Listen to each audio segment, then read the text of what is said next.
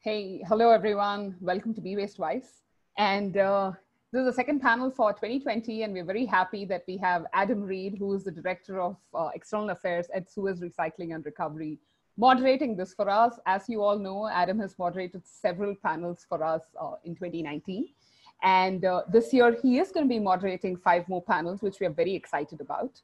If you haven't seen his panels before, please go to the video panel section and you will find it there. So today we are going to discuss the climate crisis and where we're at now and what we should be doing right now. And we have 3 other panelists today. We have Lee, who is also from Suez Recycling and Recovery. He is the Environment and Sustainable Development Lead there. We have Mickey, who you cannot see because of a technical issue, but he's going to speak and you will listen to him, who is the Managing Director at Somerset Waste Partnership. And we have Paul, who's the Managing Director of Frith Resource Management. And if you have attended any panel moderated by Adam, you know that it's going to be very casual. He's going to keep it very open. There'll be a lot of interesting questions and conversations. So please ensure you use the Q&A sections. You put your questions out there because he will make sure most of the questions are answered. So that's about it. Over to you, Adam. Thanks very much, Shweta. Afternoon, those of you in a time zone somewhere near the UK. Good morning, good evening, wherever you are. It's been a pleasure to welcome you in this new year with a new programme of events. The first of my 5, as Shweta says. I should be getting paid by the hour, but I'm not. But Shweta does a good job of pimping me out, shall we say, and sharing our experiences in the next hour. So really, this is for you. You're the audience. However many of you want to get a question over, make sure you share it, and I'll make sure that we weave it into the debate. 3 excellent panelists, experts in their field, but also, you know, the wider environmental agenda. So you're not going to hear too much from me other than interjecting when people decide to talk for too long and we need to move on and build the debate. So today we're talking about climate crisis. We're talking about the UN Sustainable Development Goals. We're talking about climate emergencies locally, and we're working on how we take global issues and make them tangible and local in a way that we can act and respond. And we want to start by focusing on the waste industry, or the waste and resources industry, if we broaden it to its truest entity. Because I don't want to sit here and focus on aviation. I don't want to sit here and focus on retail or transportation in its broadest sense, because lots of moving pieces, lots of debate already happening. I want to focus on a sector that we feel confident and comfortable about, something that we understand intricately and deeply. If we can work out what some of these levers are, how do the UN Sustainable Development Goals factor into waste and resource management decision making? How do we build infrastructure that is going to enable us to deal with climate crisis? These are the kinds of questions that I think we need to think about as a UK or as a nation, whether you're here or abroad, but also how do you think about it as a local authority, as a municipality, as a decision maker at a smaller scale? They're the themes that have set the panel. So I'm going to hand over now to, where should we go first? We're going to go with Lee, I think. Lee's going to open up, talk a little bit about UN Sustainable Development Goals and a little bit about Suez's sort of corporate response to that. Then we'll hand over to Paul. Paul will talk a little bit about what does that mean for the UK and how do we think about that within the resources and waste sector. And then we'll hand over to Mickey from Somerset, who'll talk about that more local agenda and what does climate crisis mean for a Somerset authority or a group of authorities, and what are they doing about making sustainable development goals a reality. So that's the plan. 5 minutes each, and then we'll start the questions rolling. I've got a few up my sleeve ready to go, but if you've got some, drop them in. I'm ready for you. So Lee, the floor is yours. Thank you for joining me. Excellent. Thank you, Adam. Thank you, Shweta.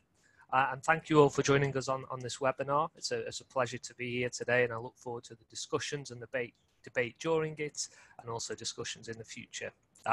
So as Shweta introduced me, I'm the Environment and Sustainable Development Lead for Suez Recycling and Recovery UK, having worked for Suez for just over 12 years, the last 4 or so in the area of sustainable development. Which coincidentally coincided with the development of the UN Sustainable Development Goals. Coincidentally, I may add. My role in the UK is ultimately to drive sustainable development into the UK Suez business strategy, and I also represent the Suez UK business unit on the Global Sustainable Development Network. So hopefully you all know that these Sustainable Development Goals were agreed by the UN member states in 2015 and comprise of 17 goals supported by 169 targets, identifying where we need to take action both locally and globally and to create a better sustainable future by 2030. I think one of the benefits of the goals is that they apply to everybody, be it an individual, be it businesses, be it local governments, and everybody can take meaningful actions, which if we amalgamate these up and contribute these, we can take much more significant global action to address the challenges we face. I think the fact that they provide a common language to Suez and our stakeholders means we have several touch points where we can adapt and discuss certain topics and contribute and take action towards the common good, effectively in partnership, which is one of the 17 goals as well. The Suez Group is strongly committed to the Sustainable Development Goals, and in 2017 we introduced our Sustainable Development Roadmap, which outlines our commitments and our strategy towards the 17 goals. And we also joined the Global Compact globally as well to drive and support the Sustainable Development Agenda. More so in the UK, we're currently aligned with the group strategy and focusing our efforts to see how and determine how we can contribute to this broad agenda. And currently we're specifically mapping our efforts against the Sustainable Development Goals and identifying the opportunities where we can take action as an organisation, but also with our partners as well. Some good examples of where we can contribute to these goals, which also link into the climate agenda and climate crisis, obviously start with Sustainable Development Goal 12 and responsible consumption and production, putting the circular economy at the heart of what we do. And that might be through our stakeholder discussions to look at alternatives for packaging, through to development of reuse shops to prevent waste becoming a waste, or items becoming a waste in the first place, through to generating energy or electricity from waste that can't be prevented or recycled. On that point, we procure 100% renewable energy in the UK through a self-supply deal here at Suez. And we've also just recently introduced our electric car policy, which is quite exciting and leading the way for future developments in terms of electrification, which is quite an exciting agenda point at this time. So there's plenty to go at, lots that we're doing within Suez, and hopefully Adam can tease that out of us during this session. Thank you.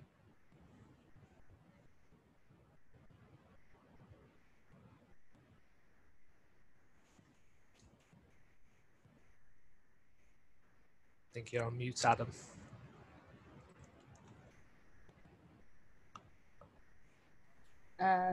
Adam, you're on mute, so I don't know if you're able to speak. Do you want me to dive in? Yep, go ahead. Okay. Thanks. Sorry, I think Adam's on mute at the moment, but I will dive ahead anyway. So thanks very much, Swetha and Adam, for allowing me to speak on this topic.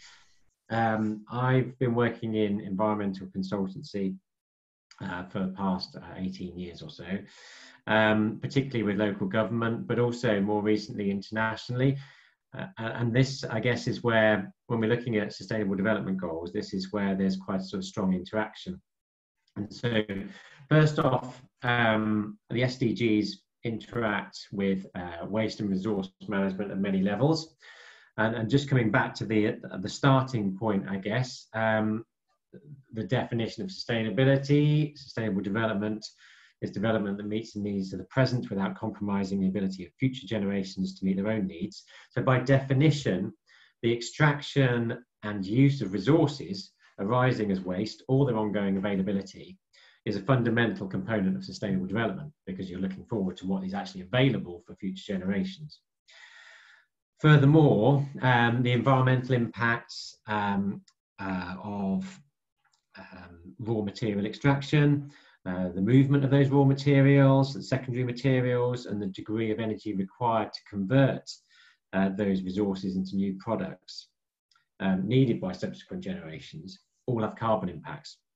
And this is where effective resource management and circular economy thinking should be engineered to achieve improvements in those areas. But by the term engineering, we should be very clear that technical solutions are only one component in the circular economy chain, if you want to call it that. And the SDGs are very broad, as the term Sustainable Development Goals sort of implies, they're a developmental term. You know, they are, as Lee mentioned, from the UN. And when you look at UK PLC, which is kind of my focus, if you like, in terms of this presentation, well, we don't have a great deal of involvement with the UN as the UK PLC. Whereas if you go to a developing country, then there's lots of engagement through UNICEF, through different programs that might be going on within a developing country context. So I think this is quite interesting to look at actually how this relates to the UK. I mean, does the average householder know what an SDG is? I wouldn't have thought so. So I think that this is where it's quite an interesting topic to bring in. So yes, they are broad, and so they do apply strongly in the developing country context, but they're not balanced from country to country and context to context. So my focus here on UK, and here we perform poorer in terms of some SDGs than developing countries. So for example, in terms of consumption and production, carbon impacts, ours might be quite a lot higher, but then we're significantly better in others, whether that's equality, public health, energy supply, sanitation, clean water, justice, governance, all sorts of issues where the framework is much better established in the UK. But then our lifestyle changes, faster pace, more convenient, higher expectations, provide opportunities for manufacturers to cater for these needs, often at the expense of what you might call some of the environmental SDGs, like 12 and 13, so 12 the resource management one, and 13 the climate change one, but also potentially at the cost of other environmental SDGs, impact on life, water, land, public health in developing countries, where our controls and systems have failed, for example, in allowing exports of inappropriate materials. Where manufacturers do impact on environmental SDGs, they can also look at the benefits, whether that's through SDG 8, which might be employment, economic growth, or 9, innovation, infrastructure, and industry.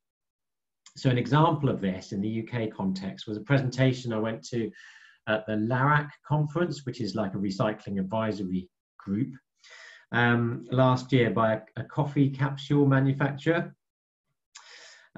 which may or may not have had George Clooney as an advocate, where they entirely misjudged the audience in the sense that they had a very slick presentation but could only really focus on the agricultural benefits of their product, because the delegates there saw through their bespoke collection recycling service, which was being trialled through a council in one UK area. The delegates were waste managers, so they were well aware that everyday single-use products can't rely on councils offering a dedicated collection service. And that actually impacts on both resource use and climate change SDGs. And so to me, that example highlighted the challenge of SDGs and the importance of a holistic view across them. They're context specific. So the agricultural benefits in that country where the coffee is grown is difficult to assess from a UK perspective, and whether this is more beneficial than the negative impacts of the product disposal that we see here. So in short, for effective resource management, products such as these should be challenged and targeted through consumer action, EPR, materials taxes and other things. But the first of those, consumer action, is where change really happens. That's a big driver. So just to round up, we've got COP26 looking at climate change later this year in Glasgow. The UK the public sector and the waste management industry has made huge strides in transforming the sector to reduce carbon impacts from landfill and displace material impacts from secondary resource recovery. but the waste and resource management industry in the UK or elsewhere is like the third runner in the carbon relay race. We can only really perform if those before us are racing and they're going in the same direction. And also we've got to hand the baton after us as well, because we've got to provide those resources into secondary markets. And so this means that consumers pressurizing manufacturers, businesses responding, governments incentivizing, regulators enforcing, educators advocating, and householders participating in systems correctly. Thanks very much. Thank you, Paul. Sorry, I am back, everybody. You're not going to have a whole session without me. I had some minor IT difficulties. Excellent, Paul. Brilliant analogy about relay running as well. Anybody who gets a sports analogy into a discussion about the UN Sustainable Development Goals deserves a bonus point. So there's your bonus point. You didn't suggest that effective relay running is not only about teamwork, because that running in the same direction is one thing. You've got to be running at almost the same speed to get the baton across. And I think that's a really interesting challenge, because some of those other sectors along that chain are probably way behind where we are in trying, as a waste sector, trying to innovate. So I think that's really interesting. And we've got Mikey coming on in a minute. Maybe he'll have a perspective on that. Back to Lee. Thank you very much, Lee. I didn't get a chance to critique you afterwards. Really interesting. Great to see that we, SUEZ, are doing stuff in this space, and that, you know, the UN is setting a big global dictionary. A lexicon, you know, it's a lexicon of terminology that we can all use. But Paul did set you that question, or all of us that question. How many of the general public know what the Sustainable Development Goals are? Could they name? Was it 19, 26, 169 activities? I mean, I'm struggling, and, you know, this is kind of my day job. So, you know, just back to you, Lee, just briefly before we bring Mickey in. Do we think this language is getting out there to the consumers? So I think it's a very interesting question, and perhaps going to embarrass myself a little bit here in the answer. You may or may not know that a few months ago, well, you won't know this, but I was sat in my car whilst the wife was in Boots, reading through the Boots Health and Beauty magazine, as you all do. And on one of their pages, there was actually the one good thing. There was one suggestion you could do each day of the week, which would give something back to society. And I was flabbergasted to see that on a Saturday, it was actually go and have a look at the UN SDG website and have a look at the Sustainable Development Goals. So for all of those Boots enthusiasts, I'm sure they could recite them, or maybe not, but I think there's an interesting action there being taken by Boots to get the message out there. I think just to follow on from that, and the question that Paul raised in terms of, do the public understand the SDGs? Perhaps not, but equally, do they understand what is taking place or needs to take place for the climate emergency, and how they can contribute to that? And I think that the SDGs, actually, when you drive down into their targets and you look across the SDGs, so you can take action against quality education to raise awareness on how to contribute to mitigating climate change. So, or you can handle your resources responsibly, looking at SDG 12, or you can preserve biodiversity, looking at SDG 15. So I think the SDGs give that platform an inroad, although I appreciate the message and have experience of delivering the complex message. Absolutely. That overall framework, I think, is important. You know, you're right. And the specificity around climate crisis or greenhouse gases or whatever phrase is going to resonate and people are going to act upon, I think we have to join those dots and make it easy for society and for our sector and the bits of other sectors that we interface with are having the right conversations about stepping up our game and moving forward in a collaborative way. So thanks for that, Lee. Paul, excellent presentation. Let's hand it over to Mickey Arena at Somerset now. Let's talk a little bit about that local issue. What is going on in Somerset, and how are you responding to this agenda, Mickey? And welcome to the panel.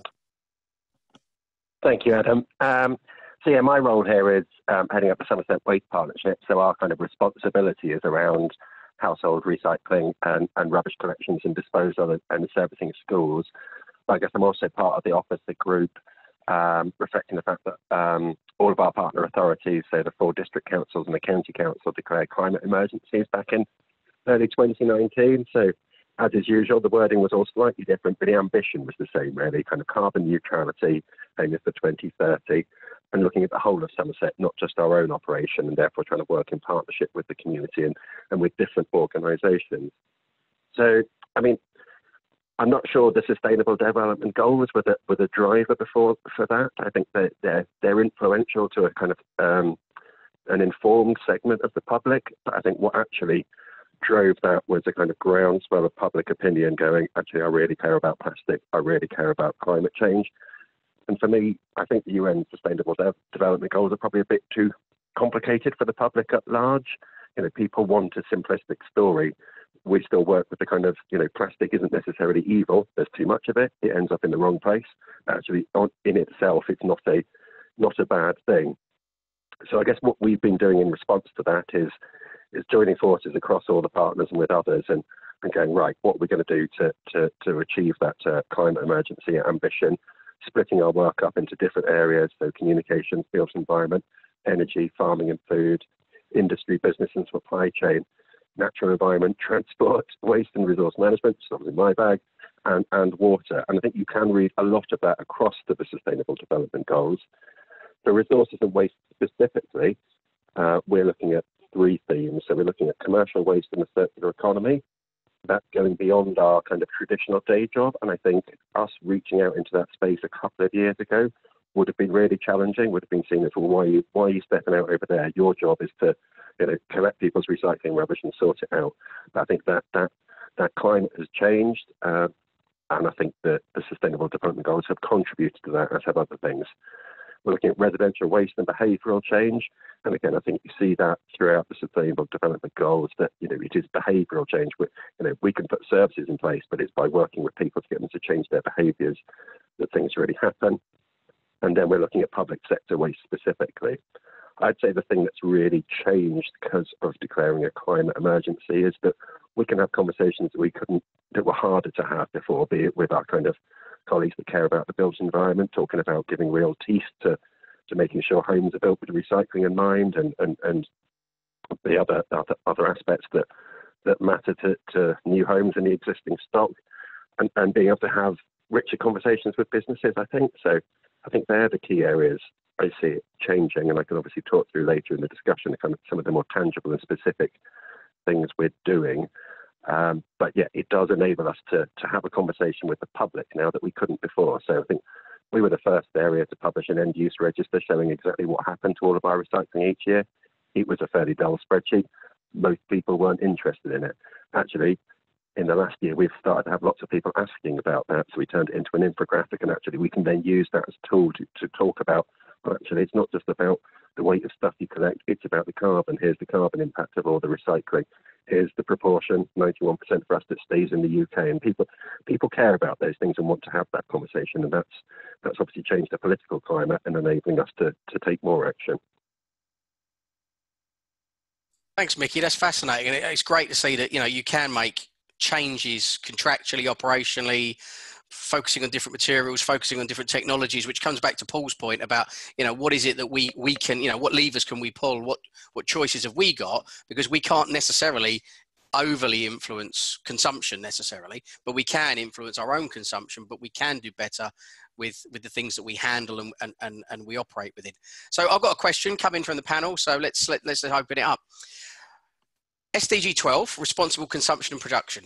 To what extent do you believe that the resource and waste industry will have the opportunity to participate in government negotiation around trade deals and agreements, particularly those that involve the production and movement of materials, whether that be packaging or products? What do you think, Paul? Have we got a chance to work with those other sectors and to influence that debate more widely? Good question. I mean, I'm aware that there's been a lot of engagement. I think you're on mute. Oh, am I still on mute? Can you hear me? I think I've switched it off. No. I can hear you, Paul. Yeah. Yeah. Can you hear me, Adam? Shall I carry on? I'll try again. Can you hear me now? I can hear Paul pretty well. Adam, do you have an issue with that? I think, Paul, you can carry on. Let me chat with Adam. Yeah, can Yeah. you hear me, Lee? Can you nod as well? Yeah, carry on, Paul. I can hear you. Yeah, so it is a good question. There's been a lot of engagement around government strategy on resources and waste with the development of the national strategy, and I know that has been pretty active with the waste sector, with the areas around extended producer responsibility and so on. Now, moving forward in terms of negotiations with other countries and trade agreements, you would like to think that there would still be some engagement in that area. I do feel that government has, it's a personal view maybe, but I do feel that government has picked up the environmental agenda and taken it as an important area. And I think coming back to an earlier point I made, that's from, and also perhaps, as was mentioned from Mickey around Somerset, it's very much a bottom-up effect.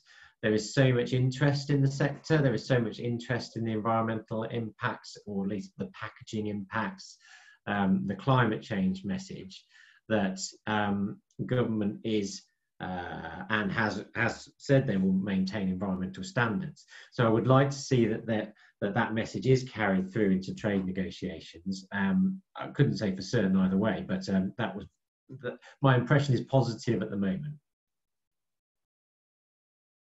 Good, thank you. And Mickey, from your experience operating at a local level, but interfacing with governments more generally, as you know, as that policy evolution develops that Paul's alluded to there, are we making progress? Do you think we've really got a chance to change things, or is it lip service? I don't think it's lip service. I do think DEFRA deserve due credit really for the way they've developed strategy and policy for meaningful engagement across the sector. Whether that will extend to international trade deals, I think, is a difficult one, just because the trade-offs they'll be dealing with there across government elements are challenging, aren't they? But I think the signs are positive. I think the onus is on us as an industry to come together, and I know there have been quite a lot of moves across industry to try and get more consistent approaches in terms of how we engage with government about issues like packaging, about issues, deposit return scheme and things like that. But I think there are still challenges. For me, I'd use the plastics pact as an example, and I'm probably not going to make myself popular here, of where we haven't quite nailed it. We've got almost there. So, I think whilst the Plastics Pact recognises, for example, that local government has a crucial role, I don't think it's fully recognised the constraints we're under. So we've come up with commitments around, by 2025, moving to compostable packaging as one of the types of more sustainable packaging. Yet I don't see the meaningful engagement with local government to say, well, how on earth is that going to work when these things, often look and feel the same as plastic? So I think we as a sector have got more to do to make sure that we're putting ourselves into position, if that opportunity does open up, to speak with as much of one voice as we can. That's wise words, Mickey. And I think, reflecting on Paul's commentary, I'm quite close to government, and I spend a lot of time, behind closed doors talking about innovation, talking about policy reform. I've never felt so optimistic about our ability as a sector to influence Paul's relay race, because I think we have got the baton before and after, so to speak. The runners are in the same rooms having similar conversations about how does this change our sector or change our business, or is it a risk? Yes, it is. And so actually, for the first time ever, we are having open conversations with brands, producers, retailers, consumers, as you've talked about, Mickey. We're talking about remanufacturers, reprocessors. If we can't get it right now, we'll never get it right, because that opportunity that the climate crisis and the UN SDGs has created for us is now. We are talking the same language, we're responding to the same agendas, and we realise we're all part of a team. None of us are going to get clean growth. None of us are going to deliver, a sustainable future, Paul's definition, without playing nicely together and looking for collaborative opportunities. So I am feeling very positive. But there we go. Somebody's just critiqued us. consistency in messaging is essential. So what do you think, Paul? Are we getting the messaging consistent even if we're not always, you know, singing the same song? No, I don't think we are. And the messaging is a challenge because we have these, you know, very strong agendas, and sometimes a need to hook messages onto, you know, the plastics thing that Mickey referred to there. You know, it kind of goes both ways. The message gets too strong to a certain extent, but then you can still get beneficial outcomes from it. So, for example, yes, we don't want to be necessarily moving away from everything that's plastic, because you might impact on something which has a larger carbon impact than the plastic did. However, in other contexts, the interest that we've had, certainly at a local level, I work with a community, it's like a sustainable community group here where I live. And the numbers of that group has doubled in the last year, and I put that primarily down to plastics, partly down to carbon, but so that we're getting a lot of interest and we're getting a lot of activity that happens on a local level as a result of those messages. So it's trying to channel them, I think, is this challenge you've got, as much as trying to get them consistent. You're not the only one, Paul, that's been sucked into never-ending opportunity of local community interest. I'm also on a local environment committee that has boomed with interest levels. Unfortunately, there's probably too many things for us to deal with for a small volunteer group who've all got day jobs. But it's really interesting that plastics and carbon, depending on whether you're interested in transport and emissions or you're interested in waste and resources, has been the real hook. So thanks for that question. Those of you out there listening in, don't be shy in dropping another one in. Somebody's asked a quick question. It's not a quick question, but I'm going to make it a quick question. It's a very long question. But they're interested in the lack of consistent labelling, the lack of consistent messaging, following on from the last caller. And interestingly, they referenced the Vienna Convention, which was about road signs and signals. And they've given me a YouTube link, which I will be looking up later, but I won't do that now.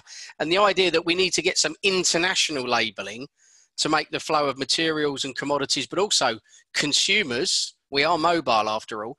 Is that something we should be looking at, or is that one step too far, even with the UN pushing SDGs? What do you reckon, Lee? And then I'll come to you, Mickey, because you're working at the coalface, so to speak.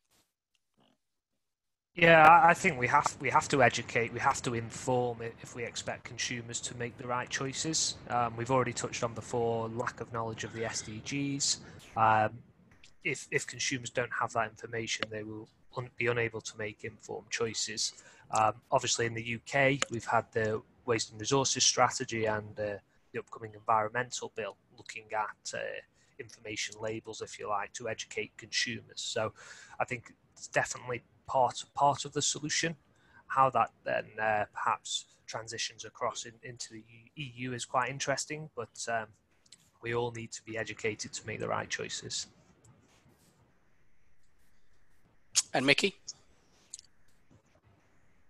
Probably it's one of those ones where in an ideal world we'd have international consistency reflecting how packaging and other materials flow internationally, but I just think we've got to be realistic, and I think we're having a more positive and debate in this country, I think, about getting consistency from packaging labels through to recycling systems, and that's challenging enough. And I think we should probably nail that one first. I do think that's important. I think sometimes it's over-egged. I think the reality is, certainly if I look in Somerset, actually, inward and outward migration aren't vast, and having had the same systems for a number of years, kind of people can make too much of the fact that there's a different system up in Yorkshire or something, and maybe different labels. So I think the opportunity to focus across the UK first is probably the most important element. And there is an interesting debate, I think, about whether you kind of go to make it simplistic and binary for customers in terms of recyclable or not recyclable, or you reflect the fact that some things are recyclable, but not very easily. This kind of packaging where it's laminates of different materials. For me, I think we should I think we should be a bit more ambitious and assume that people can take something more than a simplistic binary recyclable or not recyclable message. That's very interesting, Mickey, because of course the sector has gone more binary in the last 2 weeks than previously, and that was a response to confusion and contamination.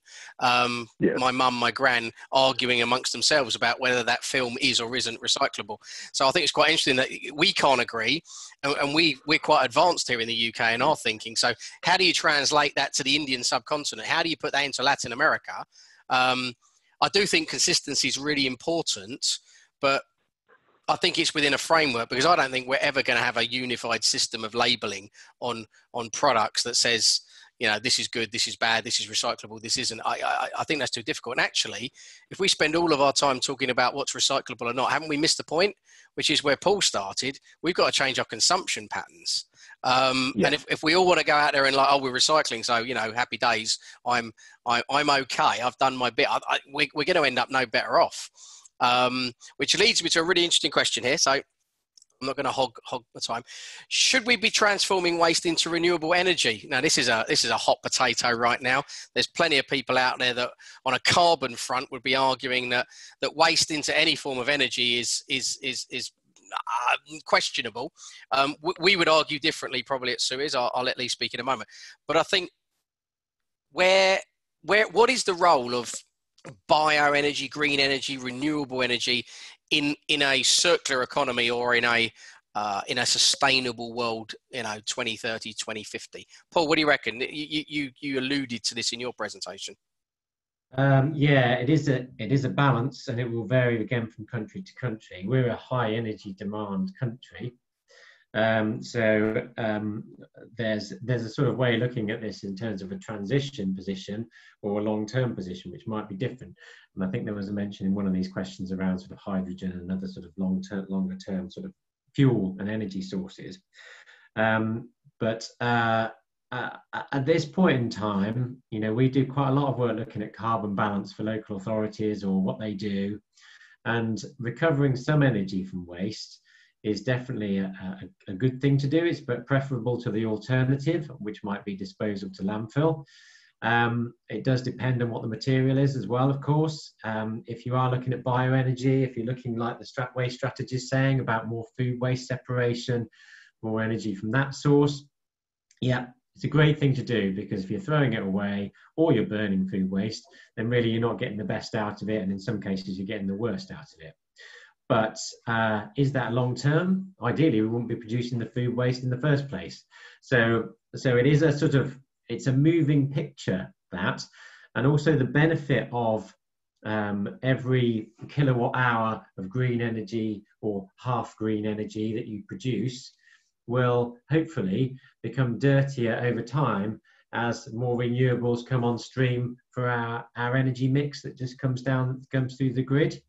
So it's a moving picture, yes, at the moment, but you'd like to see that perhaps diminishing over the long term. Thank you, Paul. And Lee, from a large corporate perspective, we've got a large number of EFWs on our portfolio at the moment, but I mean, where do you see that evolution and transition coming? Yeah, sure. I'll just jump back to the first question before that we were discussing before quickly. I forgot to mention, but Quorn have actually started to come out and carbon label their products, which might be an interesting one to watch, especially if they sell their products throughout Europe. In terms of this question, I agree with what Paul said, that especially today, there's a need, whilst we're in a transition, for energy from waste facilities and capturing the value from waste that perhaps would otherwise be disposed of. I think obviously what we've needed is clear direction and sight and the right fiscal and legal drivers, if you like, to provide certainty in the waste and resources industry. But perhaps what we'll see over time is a shift in terms of the purpose of an energy from waste plant, in terms of what materials are coming in and how is the value captured from those facilities as well. So whether we move from, electron-based EFWs to more molecular-based, and we look to generate fuels from those. Thank you. So we've had a question about how long might this transition be, and I'll bring Mickey back in. I think all three of you will have a comment on this, but clearly there is a transition happening in our sector now. New policy, new framework. We're looking at European targets around circular economy. They're transcribing into UK practice and performance, and so everything is about to gear up for a change. Is that a 5-year change, a 20-year change? Is it a 50-year change? So the first question is, how long do you think that transition is before we get to something that looks more sustainable, circular? And is the 2050 net zero carbon target likely to be hit?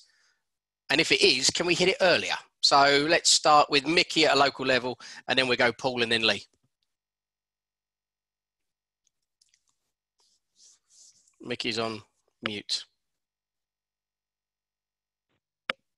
Sorry, am I unmuted now? You are now. Hello. Sorry. Yeah, I mean, I think it is going to take decades. I think, but it's how what the shape of the curve looks like is what I guess I'm more worried about, rather than whether because I think there's too many uncertainties to know exactly when we'll hit it. I'd like to think we'll hit it earlier. I think starting to make more tangible steps there to kind of zero avoidable waste is really important. It's one of the key drivers for us kind of changing our refuse collection from every 2 weeks to every 3 weeks. We know that whilst we're adding in more plastic recycling and other things every week, that is the single most impactful thing we'll be able to do to contribute towards that. So I'm not sure if that's an answer. No. I think it's about how quickly we make change, but also how realistic we are. I mean, I'm certainly of the view that you can't change everything at once in a complex system like ours and expect it all to work. So I think we've got to be realistic in terms of what is the most important priority now. For me, that would be extended producer responsibility at a national level. I think if we don't get that in properly this time, it potentially will drift for ages. And I think trying to do deposit return scheme at the same time is too much. So I think it's about being ambitious, but being realistic about how much can be done at once. Thank you. Paul? Yes, I would say, I think, Mick is right. You can't really put a date on it, but I would say that the momentum that's really happened over the last couple of years, I think, well, from someone who's been in the sector for a while, you probably think similar, Adam, on everyone else on the panel, I suspect, that's probably taken us all by surprise. The amount that the profile, all the changes we've spoken about, virgin material taxes, extended producer responsibility, deposit return schemes, they've all been discussed for 20 years, and now they're all happening to a certain degree, and that has been driven by public opinion, changes, more information, so on, leaders in the field, and those messages sticking. So all those things have certainly pushed us forward, and I think there are too many uncertainties to say when things will happen, but I think the change is happening, and it will happen perhaps at a pace that surprises all of us still. Very positive. And you're right. I am as optimistic today as I've ever been about our ability and the potential of our sector here in the UK, but wider afield, because I think Europe is moving at exactly the same pace with just the same drivers in many respects. I think you could see a huge change, and I would say the next 10 years is my gut feeling for a lot of that investment, because a lot of that policy will have come through and be live by 2022, 2023, UK and European wide. And that's when you'll see the brands, that's when you'll see the reprocessors, that's when you'll see the investment all coming to the fore. So, people say, oh, you're not moving fast enough. I'm thinking, my God, the last 2 years has been quicker than the previous 20. So yeah, I'm on I'm riding that wave. My surfboard is primed. Lee, any additional thoughts on that? I think just to recap on what you mentioned, Adam, the next 10 years will be quite interesting. So I'll perhaps move on to the question about achieving net zero early. I think it's quite interesting in terms of the sector. But if we look at organisations within the sector, I'm sure there are some that can achieve net zero sooner than others, depending on their portfolio, how their emissions are generated. So there's potential opportunity there. I think there's also the opportunity of who want to be the leaders? Are organisations going to wait for the fiscal drivers, or are certain organisations going to step out and maybe embrace EPR before legislation comes into play? I think we've seen some examples of that already, but there is perhaps a fine balance there as well. So I think it'll be quite interesting, but I think there's definitely organisations that could achieve it pre-2050. There are certain organisations declaring carbon neutrality today as well. Thank you. So we've got a long question, but I'm going to simplify it, because actually it's a topic that I'm going to be chairing a session on in a few months. So the question is about bio-based plastics, and them being seen to be, part of this solution, particularly consumer angled messaging. And yet we don't have the infrastructure here in the UK. Interestingly, we don't really have the infrastructure anywhere in Europe, to my knowledge, to be able to handle that kind of material in our traditional infrastructure. So the question is, what is the role of bioplastics, in this transition to a more sustainable, more circular system? Now, it is another session, so I don't need a long answer, but a quick soundbite from each of you, perhaps on where you see bioplastics over the next 5 years, maybe here in the UK. Paul? Yeah, I think it's limited because of the complications with collection and the complications with treating it, and the need to have a simple message for people. If you want a quick answer. Thank you. Mickey? Yeah, I'd agree with that. I'd kind of say I hope it's limited, because I think actually the more important areas of change are elsewhere, and I think it confuses the public. I think if anything's going to happen, it needs the brands that are using it, the companies that are producing it, to significantly step up from just claiming it can be processed in some way, to actually enabling that to happen. And I don't see that changing at the moment, if I'm honest. I'm going to let you off, Lee, because I'm going to close that question down, because everybody's in agreement. And interestingly, the webinar that we have planned will have some of those manufacturers on a call with me, debating how do we make sure that their claims are backed up, but more importantly, how do we build the infrastructure to then treat it? Because EPR is going to force brands to finance, additional plastics reprocessing in the UK and in Europe. So that's the question for me, is how do we get that finance from the brands around bioplastics into the system to make it viable? So let's move on quickly, because there's loads of questions now. It's really kicking off. Something about cross-border working. We've got England, Scotland, Wales, Northern Ireland, blah, blah, blah, blah, blah. Other parts of the world will have similar jurisdiction issues. Do we need to make this a UK issue? There's a real political question for you, boys and girls. I'm going to aim it at Paul first. Should we be letting Westminster, for UK government, make some decisions about not only the sustainable development agenda, but also some of the priorities, some of the funding streams, some of the infrastructure, or is the devolved approach really the right one? Paul?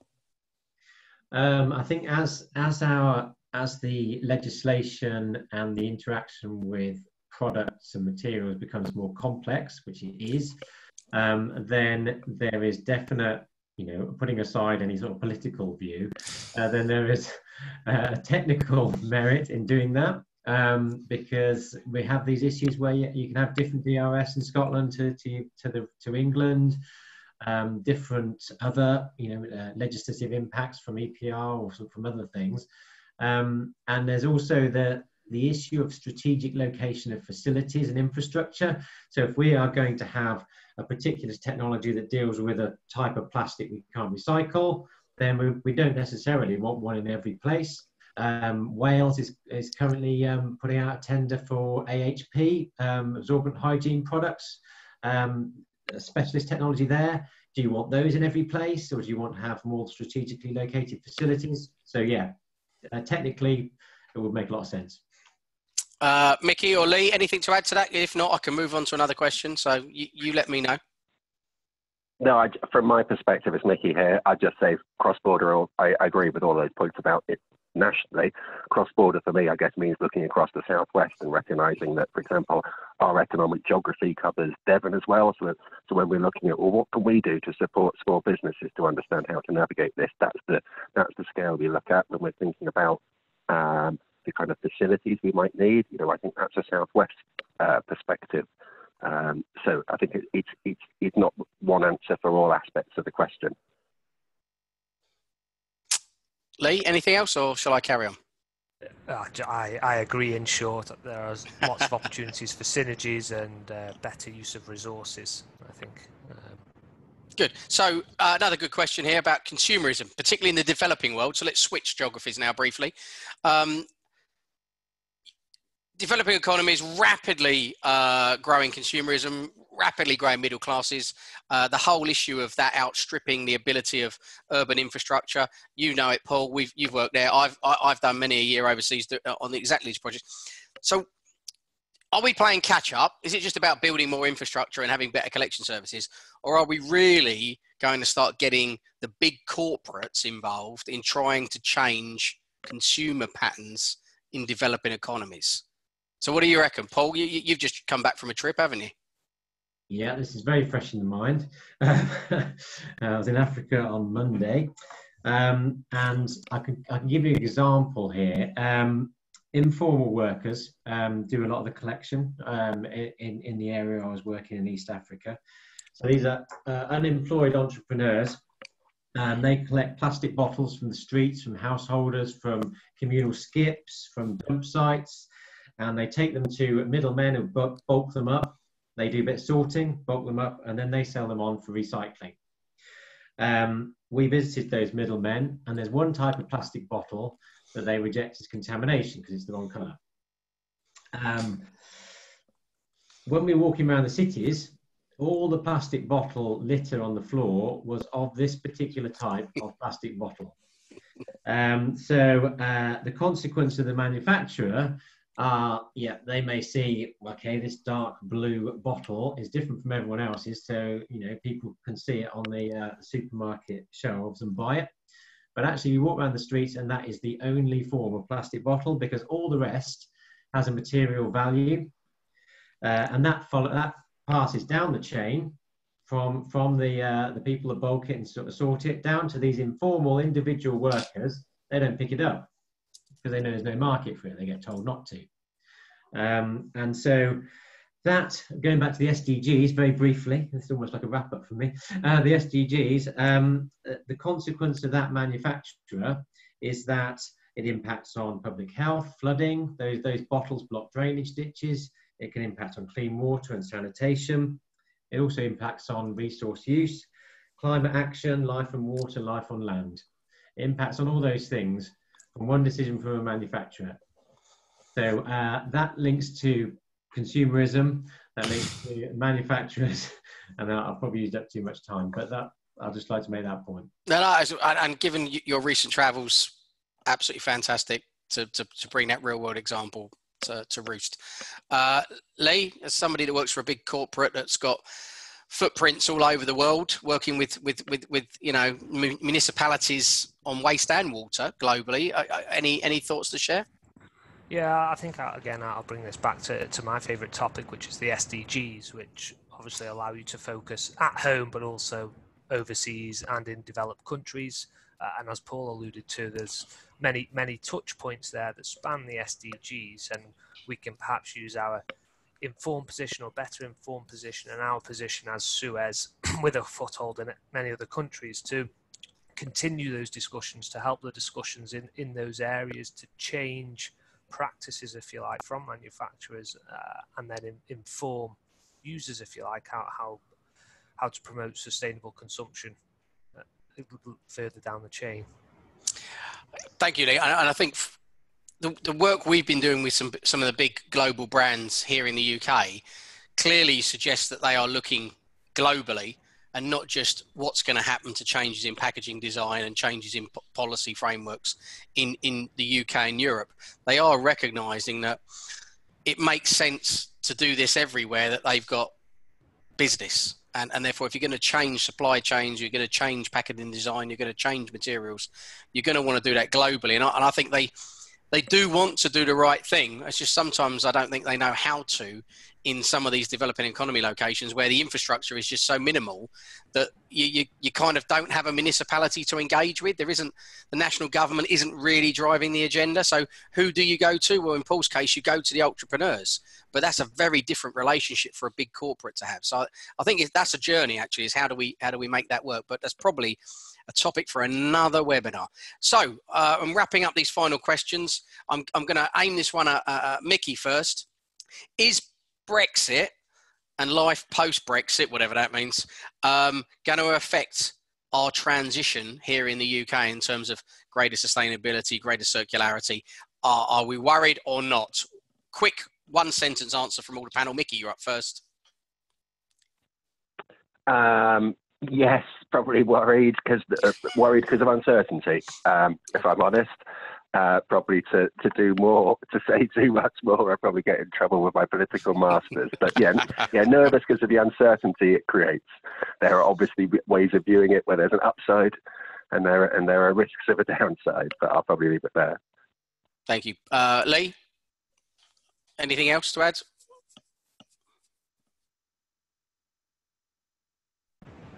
Oh, sorry, I needed to take it off mute. I think for me personally, it'd be good to see Brexit out of the way, just following on from the B word, so that we can then focus on these matters at hand, the climate crisis, the SDGs. Just hot off the press today, the UK SSD has written to the PM to request better action and better progress towards the UK and the SDGs, just following up from the report on progress they issued last year, where I think about 75% of targets were not being achieved in the UK alone, although we signed up to these goals back in 2015. So we're moving into, sorry, Adam, moving into now what is the decade of action, but we need to see the action now. We've been talking about it for some time. Oh, you gave me lots of positivity then and took it away with rapid expansion. Interestingly, you want to move from the B word to the C word. So we're looking carbon and climate crisis. I like that, from Brexit being the B word. Fantastic. And Paul, what's your take on life post Brexit? Yeah, I think optimistic from the public point of view and politicians responding to the public. Pessimistic in the fact that there's going to need to be trade deals, and where there's compromise, we don't really want to see that on the environmental side of things. So that's what worries me. Is it's whether it falls aside in the way of the trade deals and some of these issues. Thank you. Conscious, I have 2 minutes left, and I'm going to ask each of you to give me your soundbite for hashtag social media when we start posting this later. Everybody's missed some great insights. We're going to give you a phrase each. So, in terms of SDGs, climate crisis, the global agenda, the local agenda, what one thing would you be advocating we get on with now? Where are we going to make the biggest impact? Or what's the lowest hanging fruit in terms of us making our sector, so let's limit it, our sector, waste and resources, that little bit more carbon neutral? And we'll start with Paul, because he's already ready to go. If only. I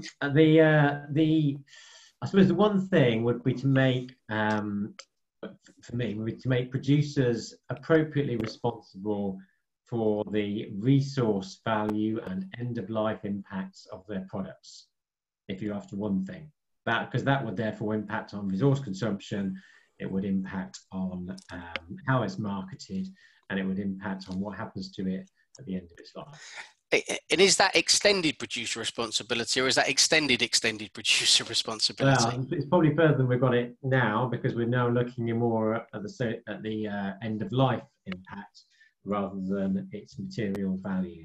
And so from your perspective, when you look at something like textiles, you've got to look at the cheap child labour, you've got to look at the water consumption in producing the cotton.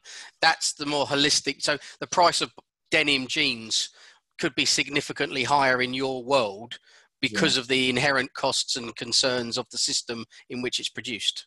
And you won't, you know, we started off talking about consumerism, didn't we? And unless actually something significant happens in that area, then it'll be business as usual. So we need products and packaging and services that truly reflect the full costs of creating that service or that package or that product. Yeah. And that will then change our attitudes to reuse, refillables, repair, all the things that you and I unfortunately grew up with. Yeah. But the costs have to go up. So that's all about the money. Okay, Lee, what about you? Where's I know it's a soundbite, but I might ask you another question. What's your takeaway message? I think collaborate, partnership for the goals. We need to work together across the value chain and not pass the problems on down the chain. So we were talking about bioplastics before and whether they provide a solution or not.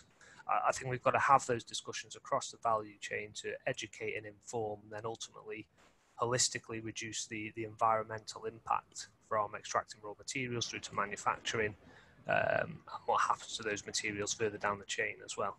Fabulous. So it comes back to perhaps where I ended before, and taking action. Taking action. So I'm gonna hashtag you. That's Lee Broadhurst at Suez. Okay, and he said hashtag collaborate, the vanilla ice of the resource sector. How's that? And finally, Mickey Green, what's your one takeaway message for our panel and audience today? Echoing the other two panelists, I think move beyond a sectoral approach to a systemic approach, which I think we're on the way to doing. I think you know, sticking with the hierarchy and making sure we are talking about reduction and reuse as well as emphasising recycling.